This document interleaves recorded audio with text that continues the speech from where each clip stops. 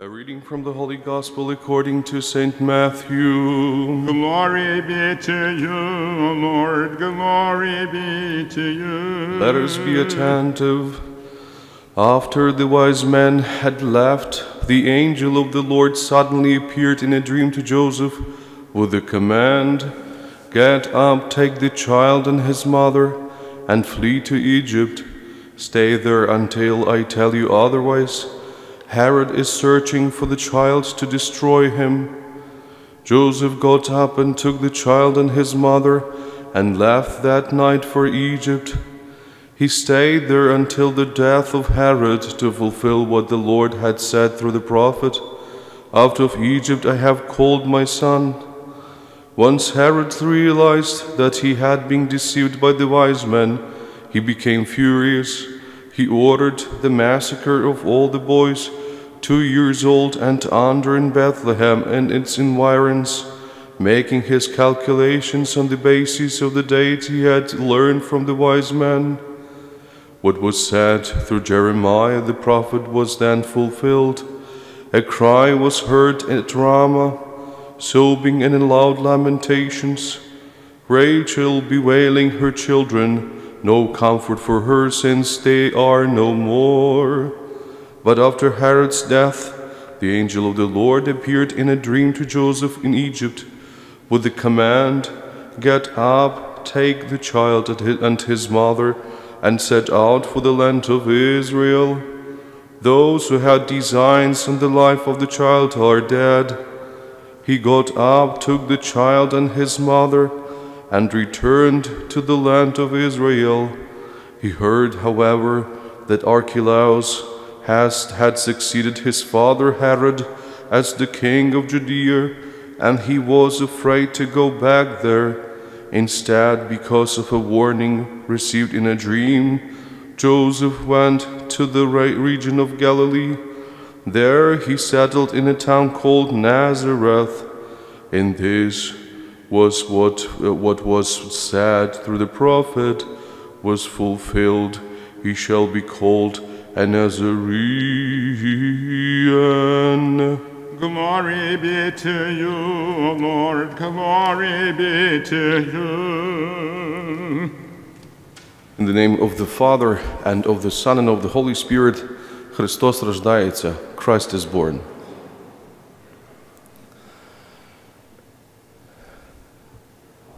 With our liturgy, readings, tropars, the songs, we conclude the strict time after Christmas. We still celebrate the Christmas season, but when we will be reading, singing the tropars, the songs which are dedicated to concrete feasts, and in particular today we speak about Christmas, we are concluding this day with the saint well known in Ukrainian Malanka, or in English, Venerable Melanie of Rome. We hear this second part of the Gospel, so-called infancy stories, related by Matthew. Matthew has in his first two chapters of the Gospel, 7 prophecies fulfilled about the Messiah, about the Redeemer. 7, it's a plentitude. And today's story reminds a bit chunk, a bit portion from the Old Testament.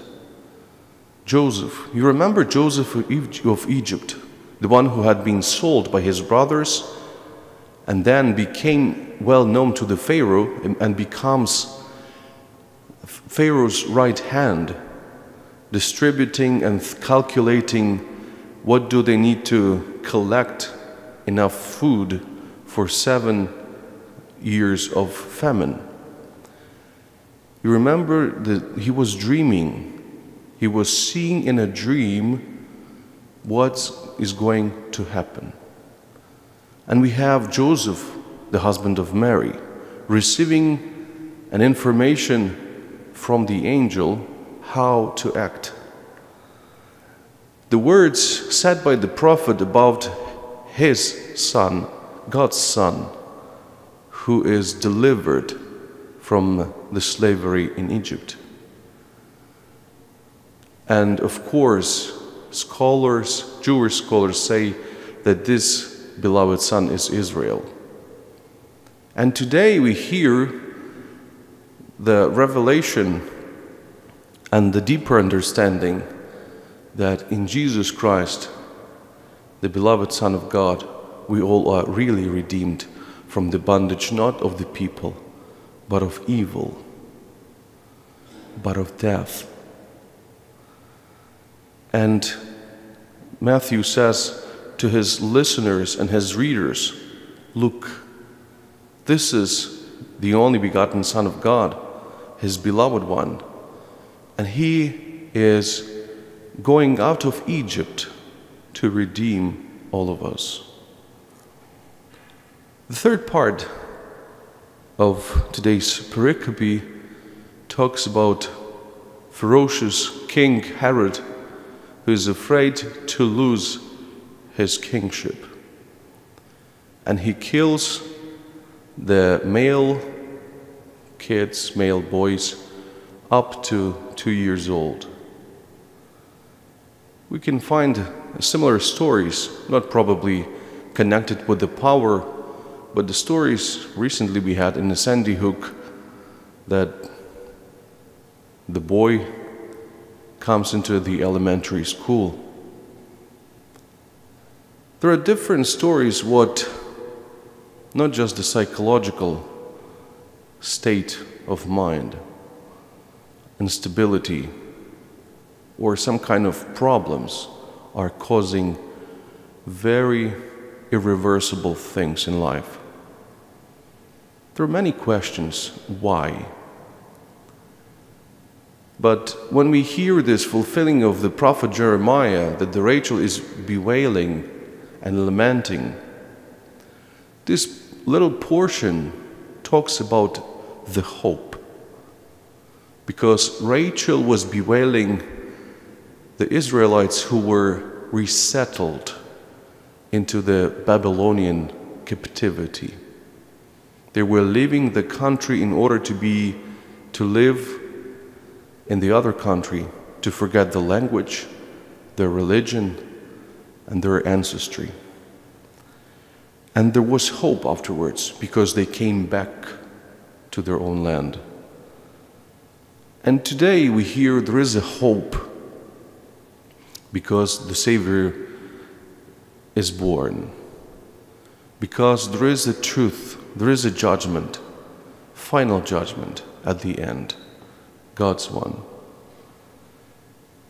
In this special season, let us be grateful for the gifts, all the gifts we receive from each other, not just material, but the gift of one another. Let us be sure that God has a great plan for all of us. He never forgets us. He again shows his visible sign of love in his Son. In a moment of despair, let us look at the icon of the birth of God. The God who is so tiny that we can keep him on our palms of our hands. The God who is at the same time powerful, that he creates heaven and earth. Amen.